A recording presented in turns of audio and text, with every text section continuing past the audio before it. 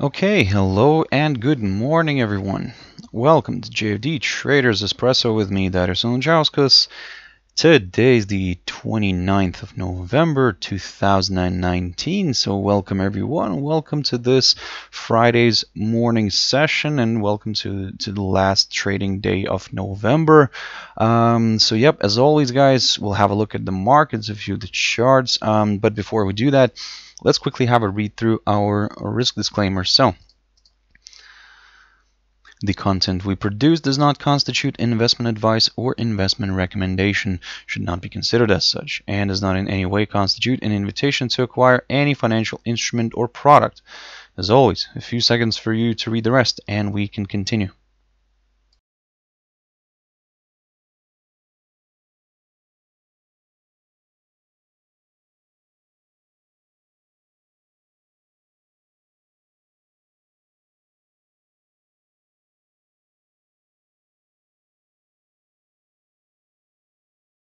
Okay, also just before we jump in, quick mentioning of our JFD YouTube channel here, to which you can always subscribe to in order not to miss any of our upcoming videos, and of course our JFD Bank website, and specifically our JFD research page, which we update on a daily basis. So feel free to visit us here on jfdbank.com and click on the research tab above here.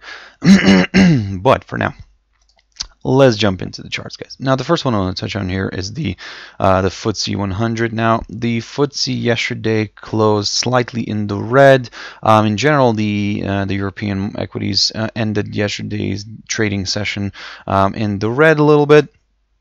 Now, of course, you can see from the technical picture here on the FTSE, and this is what I talked about previously, where I was telling you guys to keep a close eye on the 7,441 zone, because as you can see, it continues to act as a good area of resistance. We needed to see a nice good close above this in order to get comfortable with higher levels. For now, it's not really looking that way. For example, it seems that the index would like to correct a little bit more. Now, looking at the cash index, because the European session is not has not started yet, but looking at the cash index, it is already sliding below the 7,400 mark.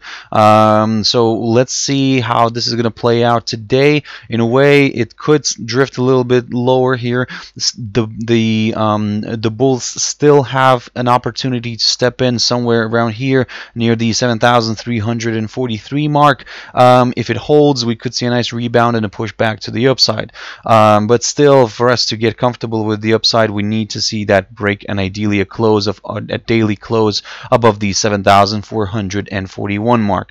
In terms of the downside, we'll start considering slightly lower areas if we see a drop below the 7,324 mark, and then of course, in addition to that, a drop below the 200 EMA here on the 4-hour chart could do the trick here for more sellers. So that's why, guys, for now, let's see how this is going to play out. But again, it seems that it wants to drift a little bit lower. At least it's according to the cash index. Don't get me wrong, the Asian markets are in the red. I mean, they've ended the trading session in the red.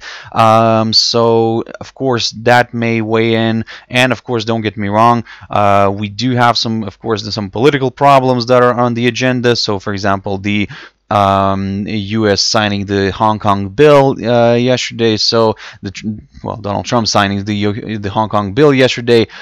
So which doesn't really work well with China, and of course this could lead to some further escalation. So in a way, all the positivity surrounding the trade talks could be wiped out. But then again, this is for now.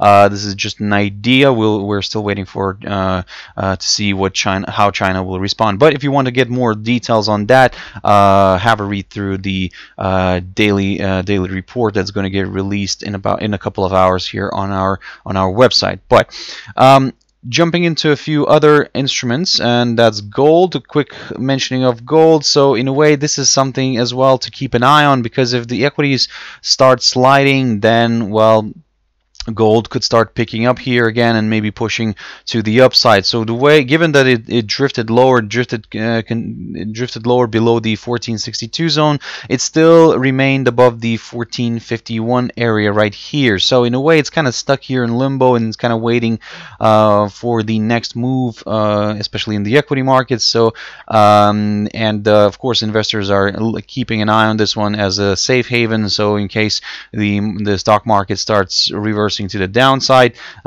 this could start picking up the momentum here, the upside momentum.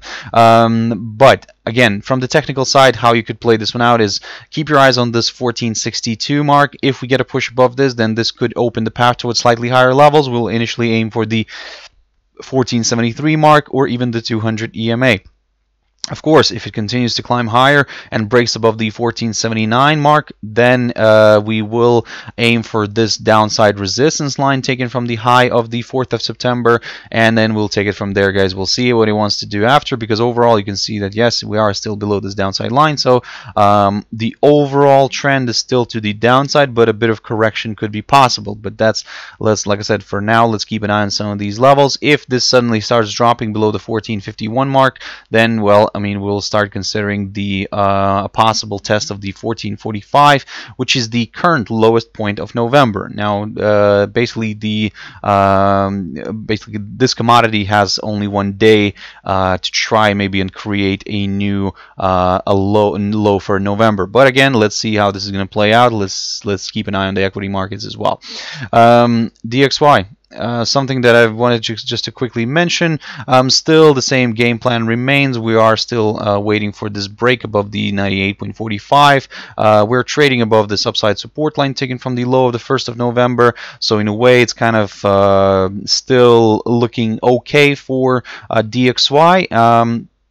Of course, we cannot do really anything yet, because for us to consider the downside, and now I need to probably adjust this level, because the more it goes sideways, the more kind of the potential breakout level to the downside kind of gets risen.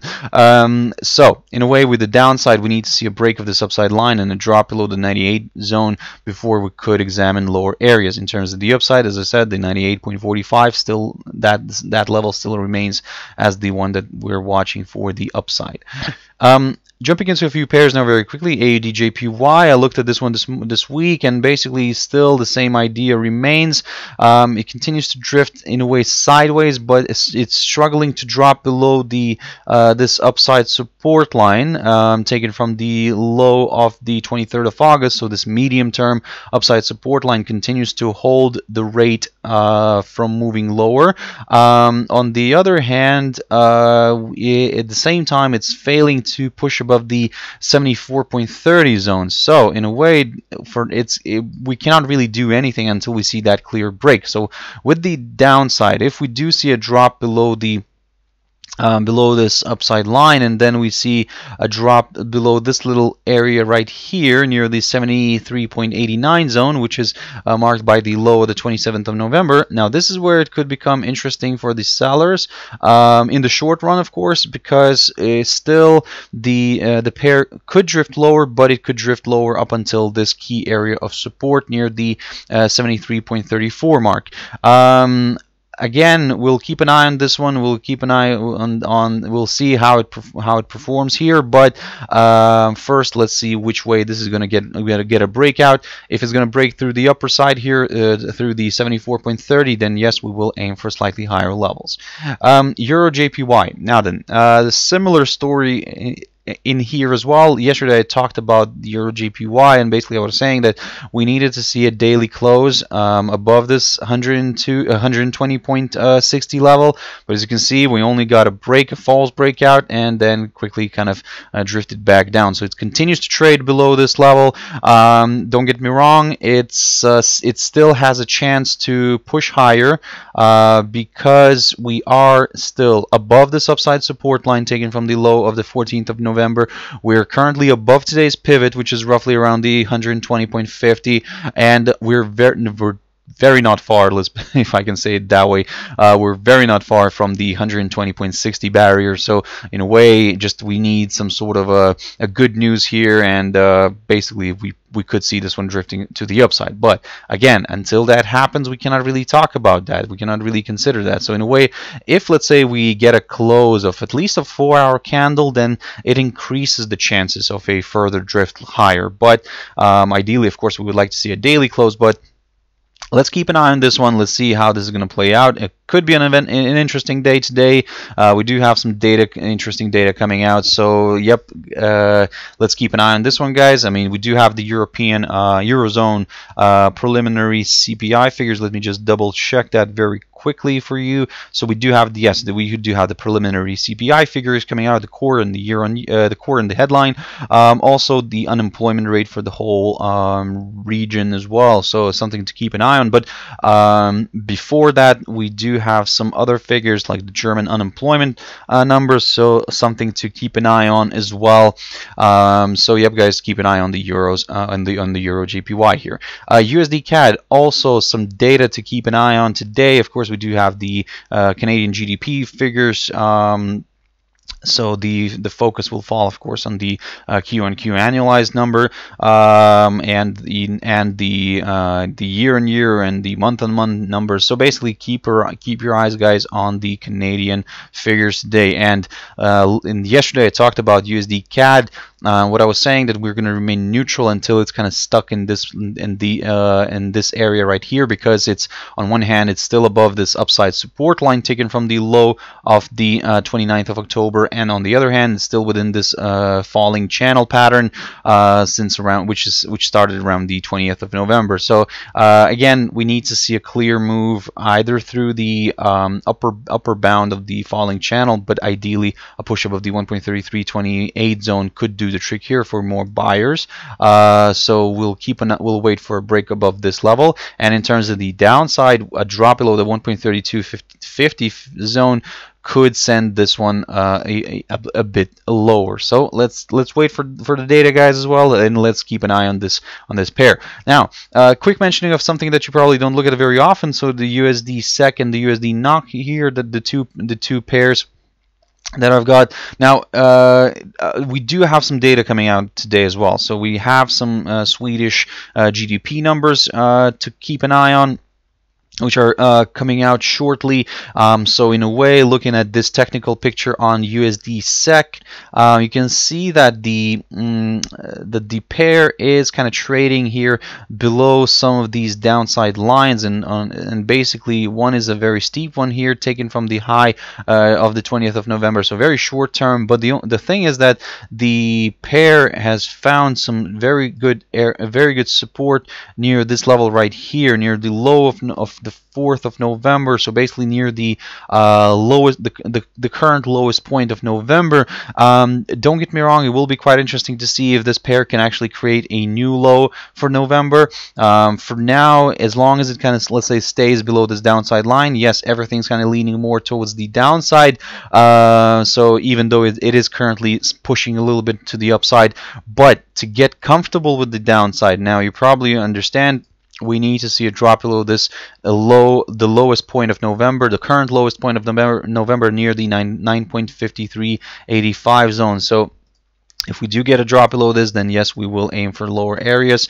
A good level to watch underneath here is, of course, this one right here. But don't get me wrong, it's quite well far away from here, you know. So that's why keep your eyes on the some of these areas first. So one of them being the near 9.5224 zone, and the other one could be this little drop lower. Let me just quickly put this one on the chart. There we go.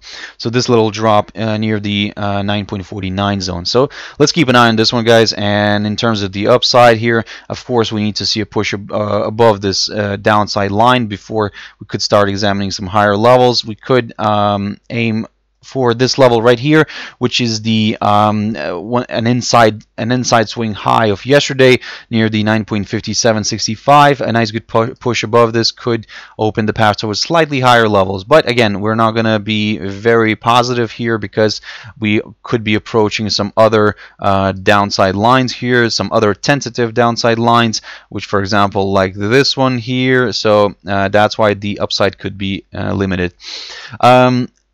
USD NOK, also we have some unemployment numbers coming out from Norway. So the best excuse me guys, the best scenario here is that we are coiling up. We can see that it's stuck here between these two lines, in a way forming a triangle.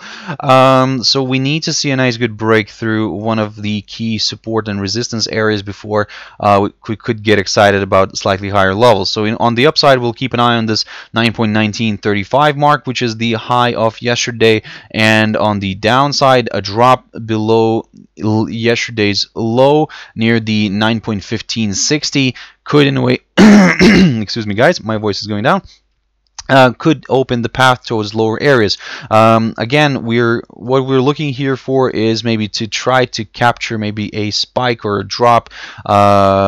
So for now, we're just waiting, and we're gonna see what it wants to do here. And if we do get a push higher, then the next target we're gonna be aiming for is going to be this little high here near the 13th or the high of the 13th of November, near the 9.2265 zone.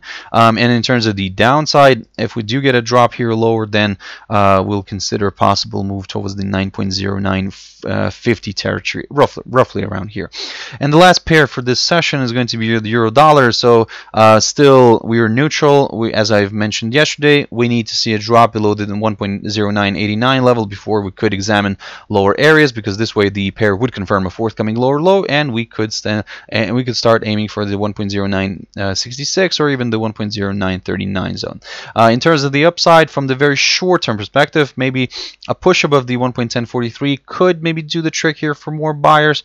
The only thing is that we're gonna remain very careful and here, because again, if it travels higher here, then yes, it has a chance to drift higher, but to be honest, there are some obstacles here on above that which could in a way slow it down. So that's why we do have our upside scenario starting from the 1.1093 level, because this way the pair would break this key area of resistance, and then we could start aiming for higher levels.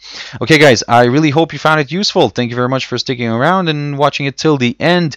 If you want to join me later on at my traders tea time, as always, at 14:15 GMT, we'll have a look at some of these instruments again, some new ones, and we'll see how the market has reacted in general.